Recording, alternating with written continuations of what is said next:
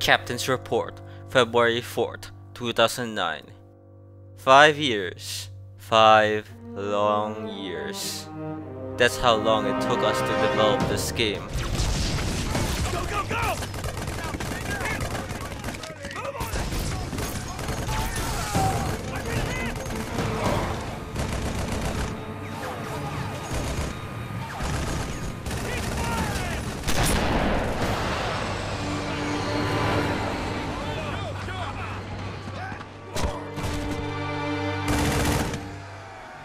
At first it was going well, then scrapping after scrapping.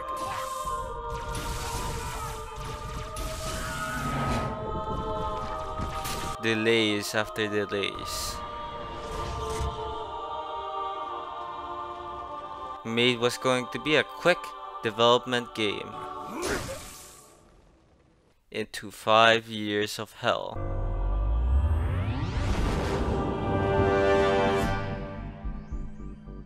Of course, that's all game development is today. It's hell down there. But now we finished it.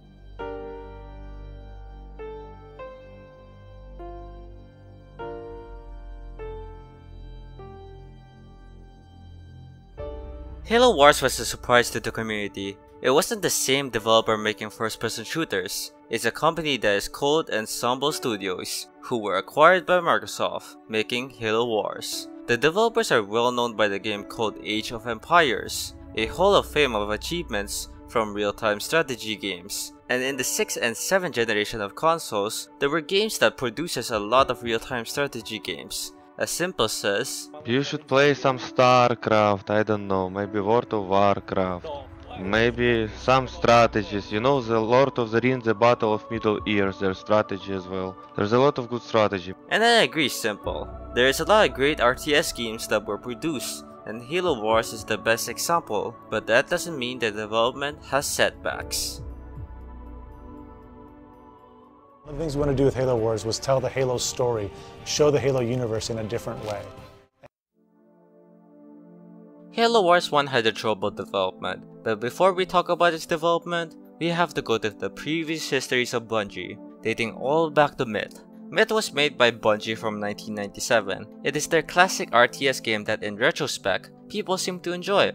And a big fun fact, Halo CE pre-production was supposed to be a third-person shooter that transitioned to the RTS and transitioned to what we know now. The game was presented for the iMac until Apple gave the Halo IP and Bungie to Microsoft, where they innovated the FPS genre by using a controller where it was impossible at the time. Therefore, you would think Bungie would support Ensemble Studios on making the Halo project, which is the opposite. They didn't support the game, they were against it.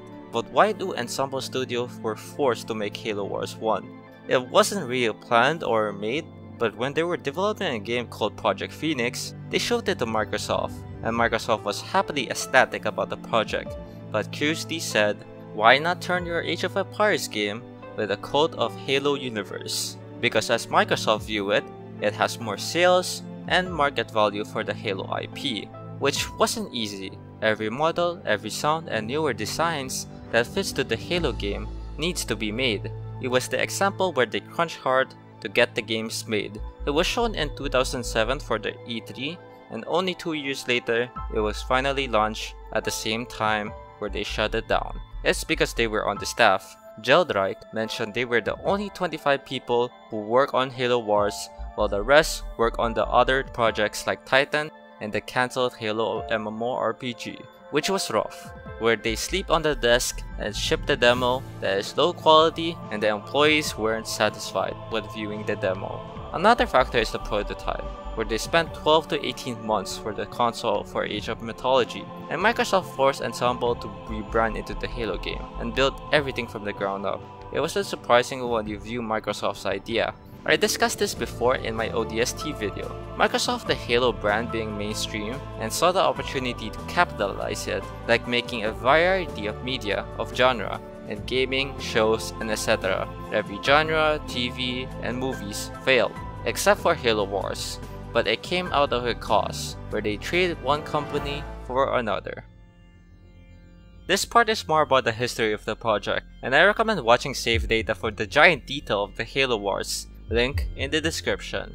One thing I felt bad for Ensemble Studios is where they originally wanted to create an RTS console game and making a new universe, story, and setting, especially for Divine. He had a great reputation on being in different companies and projects. It wasn't valuable for him to just code AI that is walking. He quickly got promoted to designer and writer. As soon as Microsoft dropped the bomb at Divine, where if you want to continue this Project Phoenix, you need to make the Halo game. He wanted to quit, but he didn't. Instead persisted and searched about this Halo, every lore, comic, and games.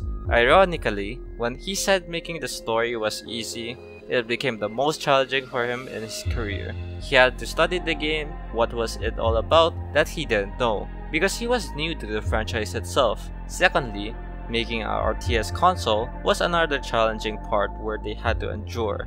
Usually if it's a FPS, they copy the control scheme of aiming, shooting, and movement. If it's an action-adventure game, they use different variants of attack and defense. RTS controllers don't work like that. They had very few games about the control scheme and had to build their own by looking for existing products and testing the controller methods.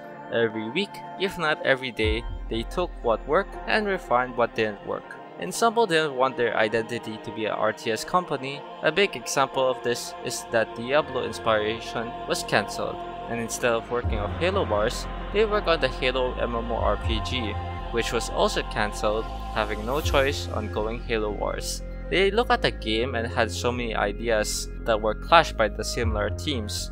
This led Divine being the writer instead of having two roles, writer and designer, while Dave took the designer, where they had experience on making different Age of Empires games, but he scrapped every design of it. What you see in the demo was smoke and mirrors, pre-recording bullshit. But after all the setbacks, delays, and reworks, they finally have done it, and the game was released on February 4th, 2009, where they closed all doors and left a message, goodbye.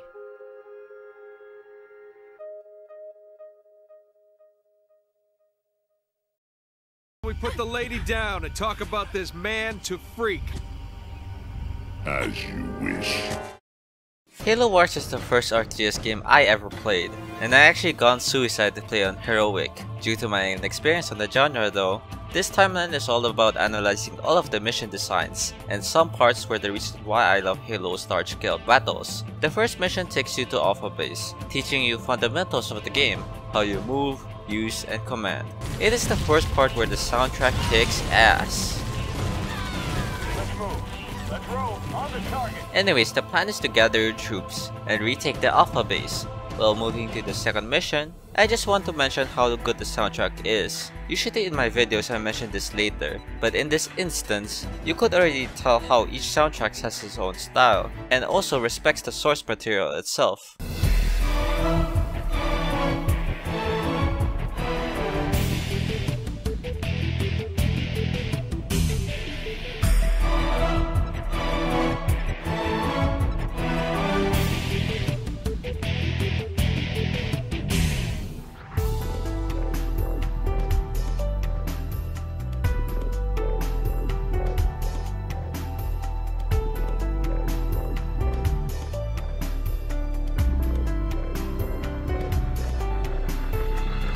Stephen Rippy at the time composes different soundtracks of Age of Empires, so he's already experienced in the industry, but transitioning to a soundtrack that needs to feel like Halo is a hard task. But as soon as you open the game, he already exceeds expectations.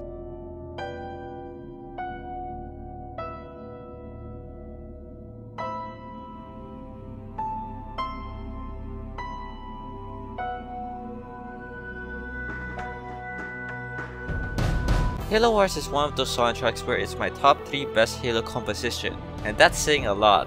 While Bungie and 343 Industries soundtracks evolve over the years and improves upon it, Halo Wars is the first game where a company has different types of melody that satisfies. Second mission is Relic Approaches, another tutorial but also allows you to explore your own leisure whenever you want, teaching its gameplay and how the game works. There's also optional objectives that reward your exploration, like destroying a base and their supplies, rescuing warthogs, and having reinforcements from a pelican. Even if the tutorial can be slow and tedious, the game gives you freedom if the tutorial ends, wanting you to explore all the fogs of war and get rewarded by your effort. There's also another part that I like about this game, called skulls. Earning skulls is simple, killing the requirement of an enemy and showing the location for your prize. It's easy, simple, and can be challenging to different situations. Third mission is more of a narrative of getting ambushed, so you're able to control the grizzlies, while Forge is holding down with his marines. The game reminds you how it feels to be in a tank, just like the previous Halo titles, killing all of the infantry and hunters. It's fun how many location and set pieces there are, which is something that I haven't talked about yet. The game being the first Halo Covenant War gives the writers and designers more freedom on which planet, location, and setting there is. I applaud this because rarely the game has any repeats in terms of locations. The fourth mission is Arcadia City, a mission that spikes hard like a truck. And this is where I criticize the balancing. Game design in general is a progression. The more you progress, the harder it gets. Halo Wars Arcadia City is a mission where I have massive problems at first. The game is a coin flip because of your Spartans that you cannot control, and never having repair troops to repair the plane except power-ups. It is the mission that intentionally makes you pitch perfect, so that any mistakes will be punished. You're not guarding the plane? Too bad. Banshee is here. Moving to guard the planes? Uh-oh. The base has been destroyed. It's frustrating because you do not know when the Banshee will arrive, and even when they come, sometimes the AI randomizes on which one to attack. Luckily, I restarted the game and had a smooth journey, because my Spartans are useful and you always have to micromanage your troops by splitting them up and relying on your own power-ups often, until a few seconds later, my plane got destroyed by a mega turret. While sad, I was happy I defended both of the planes because without it, I could have restarted the mission. Moving out to Arcadia City, a small island, and this is the mission which I have a love and hate relationship to game design. The enemies have their max level, making it difficult for the player to manage. This leads to jacking vehicles being the main goal, and holding out enemies until Spartan reinforcements arrive. It even lets you get out of your comfort zone to attack the mega turret. But one thing that makes this mission hard is there's so many enemies that are max level, while your troops don't have that condition due to lack of resources, which is something I hated. Sitting there building troops and having my heroes down, it's frustrating, until the whole Spartan army joins, and it becomes really easy to end it. Overall, with this mission, it is hard to defend until the reinforcements arrive, but having to control an army of Spartans is something I wish I could do more often. Maybe a mod? Anyways, mission 6 is Dome of Light. This is where the adaptability comes into use. Using infantry is a pain in this mission because the dropships always summon. I miserably failed at first and had to restart, although Halo Wars game design is a rock paper scissors type design.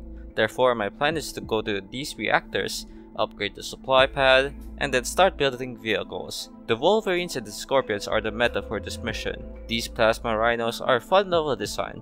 It's a progression where destroying the Covenant shield. This is also about defending the plasma rhinos, and after destroying the shield, it's time to blast all of these supplies. This mission is where you need to start adapting what troops to build. Since optional objectives are Banshee, it forces you to use Wolverines to counter the Banshees, and I appreciate that punishing your current playstyle and forcing you to expand your wide array of troops.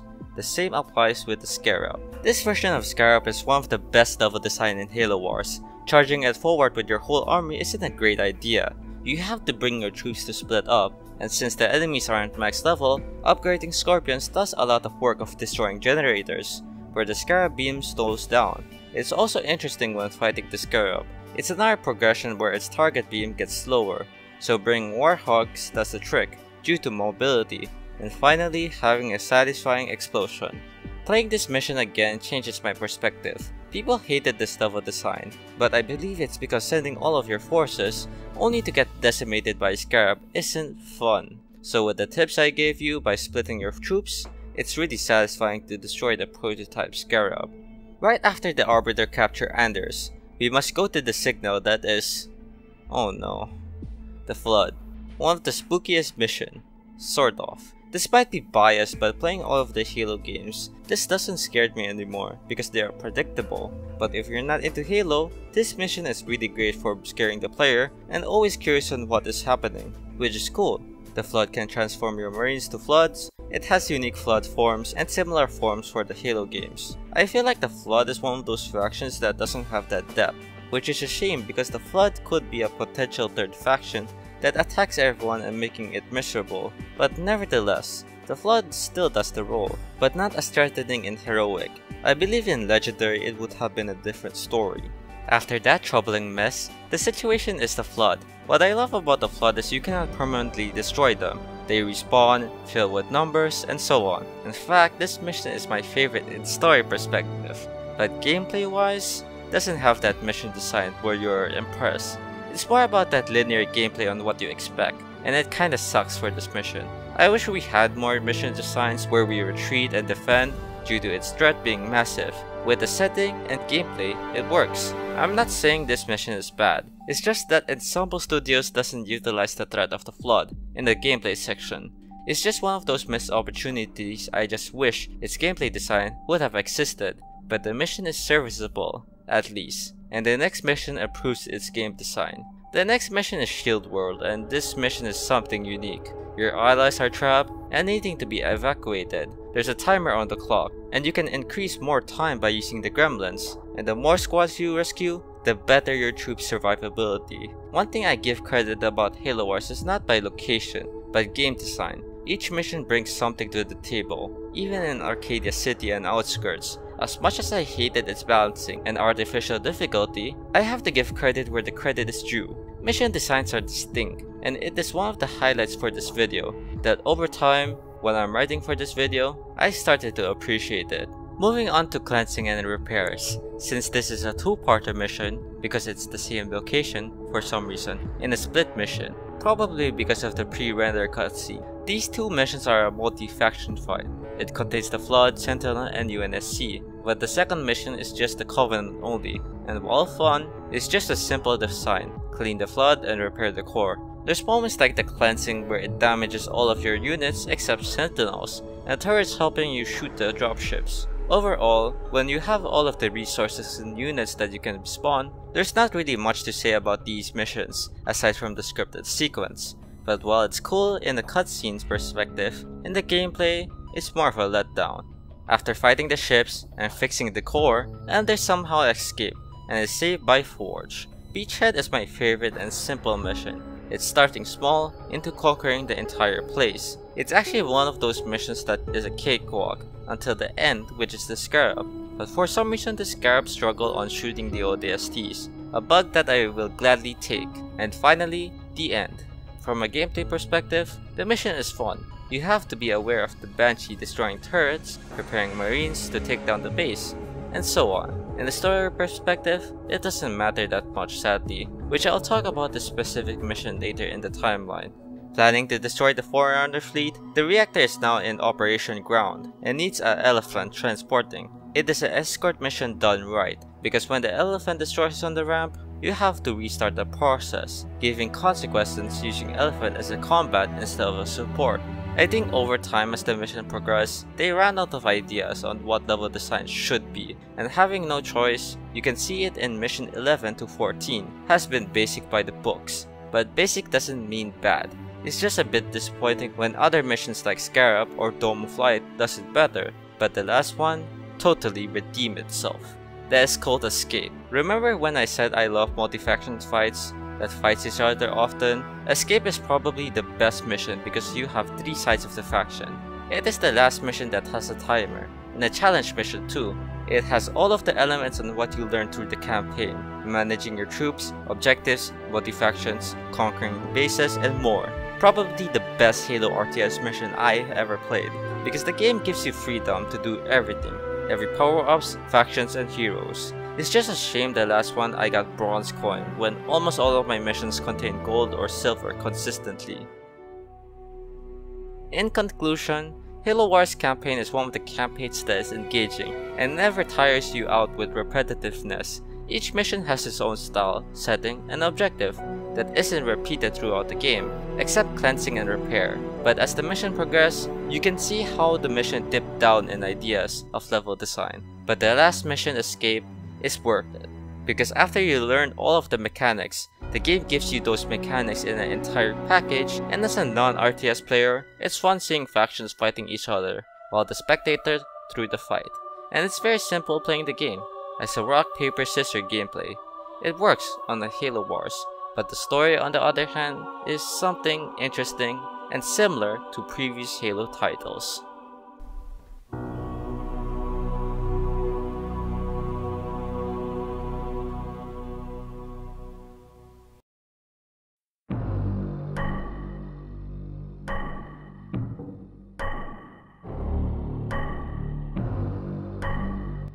Halo Wars story is really hard to analyze, because I'm already a hardcore Halo fan, and I played all of the campaigns except Halo 5. I watched Hidden Xperia about the Halo lore, and almost all of the campaigns I enjoyed its storytelling, like Halo 4. Even if I'm very harsh at it in my first video, it was my first time writing an essay about it, and playing the game again, it changed my opinions for the better. So before going to the plot, there's always a unique thing about this game, which is the action scenes. It's more frequent and fun to watch because of Blur Studios. That is their first Halo game to make a cutscenes, and following up to Halo 2 Anniversary and Halo Wars 2. So you gotta give them props about their involvement and improvement. Anyways, it's also the perspective of seeing so many tanks, raids, marines, grunts, hornets fighting each other like it's a private alien stick wars we dreamt of as a kid.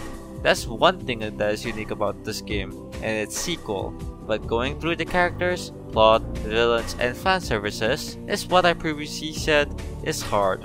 So what I plan is two categories, characters and the plot, with a bit of fan service or references. If this is the only game you played, the casts are quite likable, but when compared to other Halo games, it makes these characters worse rather than being a fan favorite. Its roles are also similar, such as the Captain, Sergeant, Arbiter, the Prophet of Regret, same voice actor by the way in Halo 2 and Team Fortress 2, which is kinda cool, and the Spartans, except we have 3 or more. The only difference is Anders, a scientist that is like an AI. What makes these characters forgettable is how similar they are. That is called playing too safe, but it's a shadow to different characters we love. Let me give an example about Arbiter in Halo Wars and Halo 2. Arbiter in Halo Wars is being a one-dimensional asshole that doesn't care about his soldiers and throw away lines from his past to the comics. When your character doesn't give a lot of depth and you only show that through lore, you kinda failed the villain right there, Chief. Halo 2 Arbiter is shown through the mistakes he committed, how smart he is against the Prophets, and so on. We see his character shifted through helping the Prophets to become against it. I'm not saying Halo Wars Arbiter should be like that, but we get a little glimpse about his character, and when Regret mentions it, a most noble cause for one with such a troubled past. It's irrelevant to the story, such as Regret.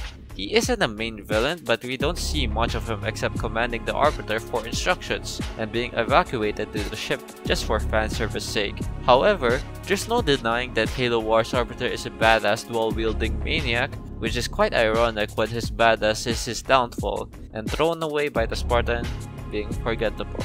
What about the heroes? Do they suffer the same fate as the Arbiter? Not really for the most part. Forge is a badass marine, where he's useful in situations and making a heroic sacrifice, even if he's outshined by Johnson. The Spartans are such a fun addition, seeing them wrecking elites and being useful soldiers in the battlefield that can change the tide like the Chief. The only time I actually think that our heroes suffered from this similarity is Captain Cutter and Serena. Although Serena is more of a side character and is more into strategic talk, as an AI, it makes sense, so you could make some excuses. But Cutter, oof, oh man. I just think he's a flat character until Halo Wars 2 came out. Halo Wars 1 Cutter is more on strategic talk like Serena, and doesn't act heroic or anything. In fact, it's the opposite. Expecting trouble, Captain? Harvest may be ours again, but I don't think the Covenant appreciate that yet. And 1,000 heroes who swore to fight their way through hell before they'd ever turn their backs and run. And where you see one old ship, I see home. And that is always worth fighting for. The former doesn't have that same punch, where the latter has that punch of hope and inspiration. What he suffers the most is how he talks like there's no problem every time. Unlike Halo Wars 2, he's more confident through his expressions. This isn't comparing him to Captain Keyes, even if Keyes is better in every way, like rallying Marines, driving a Covenant ship, and personally risking himself like in Reach to seek out what Noble 6 carried. In general, if you think about Halo Wars characters, it's similar to the previous stereotypes, but plays too safe on how they can be characterized, which is also why people like the characters. And that's true, they are likable characters that we love, but comparing them is another angle where you could say there are some issues with it. Back to the plot. The story is taking Harvest from 5 years and then continuing the war. That suddenly, this part is confusing. When Anders touches this circle, that shows something which convinces her to go to Arcadia City, and we still don't know why, because we're just told to, instead of showing us about this circle. But the problem about the writers is they didn't clarify to us and leaving Harvest to Dust and Echoes to set on Arcadia City. Now the plot is more into gameplay of saving civilians, destroying supplies, and the prototype, until Regret told the Arbiter to capture Anders because it requires a human touch to activate the Forerunner fleet, which he completely succeeded on his mission, where Forge and the Spartans went back to the Spirit of Fire to chase the signal that is completely off guard by the Flood, which is why they evacuated, rescued the Ulysses, and survived the Flood. After everyone is boarded, we get to be in the ship. Arbiter sends his forces to stop the Spirit of Fire, and we never see Regret again until in Halo 2. The plan didn't work for the Covenant, and Arbiter just uses Anders for the Forerunner fleet, and somehow Anders escaped even if there's multiple honor guards. Guess they're quite blind as a stormtrooper. And after that, she knows how to defeat the Forerunner fleet, and this is the final rant for this video. Instantly knowing how, without clues, assists, and details. This is also a problem from Halo Wars 2, where Anders instantly knows the solution without assist from Isabel. That creates a plot hole. This applies to Halo Wars 1. If your character instantly knows the problem, it gets boring and loses tension from this plot that I was invested in. Therefore, the ending isn't as satisfying as I would hope for. Aside from the action scenes and escaping from the giant blast, its ending isn't worth it in my opinion because Anders' mind is smarter than Serena, even if she's an AI that calculates. Speaking of the ending, the crew is in the middle of nowhere and Captain Cotter decides to make the crew on cryo sleep. Let me tell you this, of all the complaints, plot holes, and characters issue I have with this game, I love the journey through these characters because it makes the Halo universe much larger in scale that brings new story opportunities like in Halo Wars 2. Story is mediocre though, never thinks outside of the box, but thinks what works and repeating the retreading makes the character worse. If you remove the comparison of different Halo games, Halo Wars 1 story stands well, but it isn't memorable like the Halo games I played.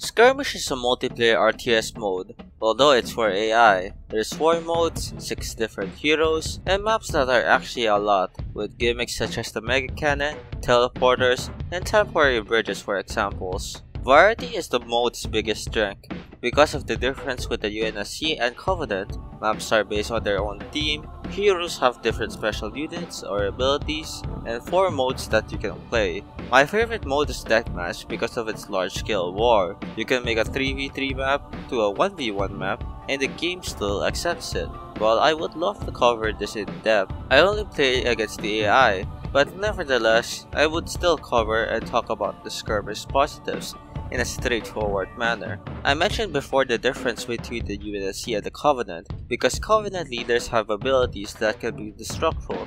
They're much more in numbers, and the Scarab in this game is, well,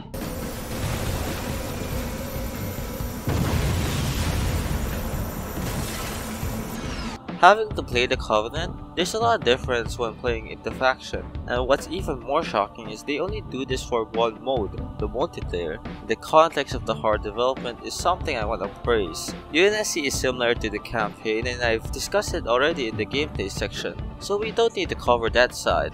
Moving on to the general gameplay, you start a base with the scouting vehicle, getting supplies, making yourself stronger. There's two types of attacks you can do, early aggro, which is the short term, or slowly building bases that can be helpful in the long term. I also like that you fight the insurrection in Halo, something to this day I would love. Each map has its small gimmicks, and you could use them to your advantage, and finally finishing our adversary. There's something special about Halo Wars multiplayer RTS, and it's quite sad there's not a lot of people playing. Imagine playing with players and there's a lot of scenarios that they can cover. Sadly, I never was in the multiplayer space that time because I didn't have an Xbox Live. And most people don't mention about Halo Wars multiplayer.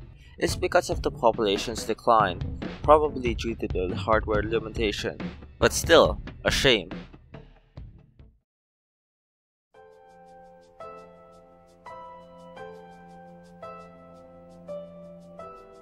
Halo Wars is an odd game. What spawned us in new IP for Ensemble is a Halo Wars that's branched out of that existing IP. It's weird to see me talking about this game because it wasn't really planned or mentioned. I never get to see the developers' experience of that unusual idea, except their documents, videos, and more. I felt like making this game isn't worth it when you sacrifice a company, and that's a take I will stand. Halo Wars is my first RTS and I heavily enjoyed its game. But to those who aren't Halo fans, and seeing them crumble, it's a shame. Because Age of Empires is a popular game, from what I heard. I hope that developers watching Halo Wars can see their effort isn't something in vain. Because while the campaign isn't the brightest, it can stand its own 2 feet. And Skirmish isn't as memorable, however there's little details, maps, gimmicks, and factions uniqueness makes me want to mention about Skirmish. I originally didn't plan to cover Skirmish, but since I played Skirmish multiple times when making this video, it's the reason why I delayed the video and made a small segment about it in the first place. I'm back making review videos and I'm quite happy to make them. While they're longer to make, I would say this though, I love watching esports Counter-Strike while editing my video. I just wanna say if I'm not motivated doing these, I'll try to mix up things a little, so I won't get bored. I love doing different batches because at the end of the day, it's something that makes me keep going, even if I have less engagement overall. So yeah, see ya, and bye bye guys. Thank you for watching though. And alright, this is the last time. Fuck, see ya.